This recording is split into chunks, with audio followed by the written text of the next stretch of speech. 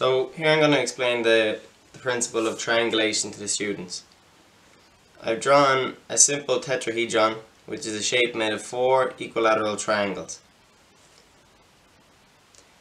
The task I'm going to complete now is I'm going to develop the 3 upright triangles of our surface.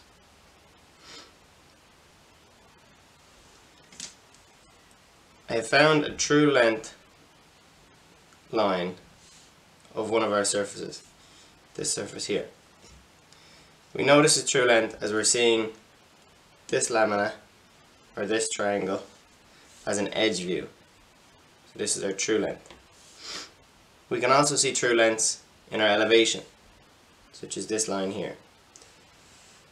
These lengths will be very important when it comes to triangulation.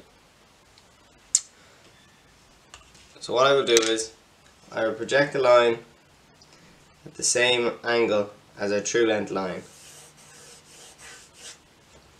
I'll then draw a line perpendicular to this.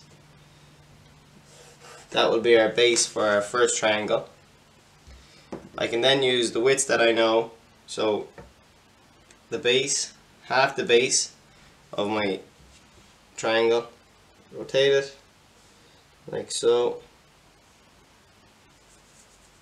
and I can take my true length of my height, so I can bring that from here, and that will give me my first triangle.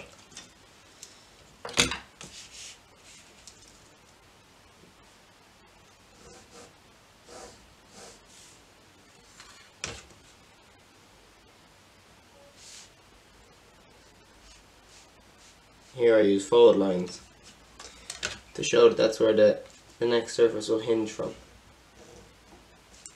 Okay, so now is where I really use triangulation. I can use these 2 measurements, these 2 true length measurements that we have, to find my next 2 shapes. So firstly, I can take my true length once again, and I can swing it from the top of my first equilateral triangle, like so. I can then come back and take my base length, which should be identical because it's an equilateral triangle, swing it, and where these intersect will give me my second triangle. Once again I use fold lines here, as there will be a third triangle.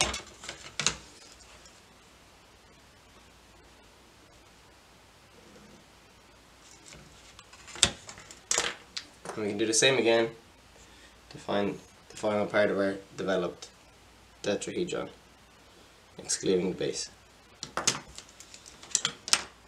Here we can use a solid line.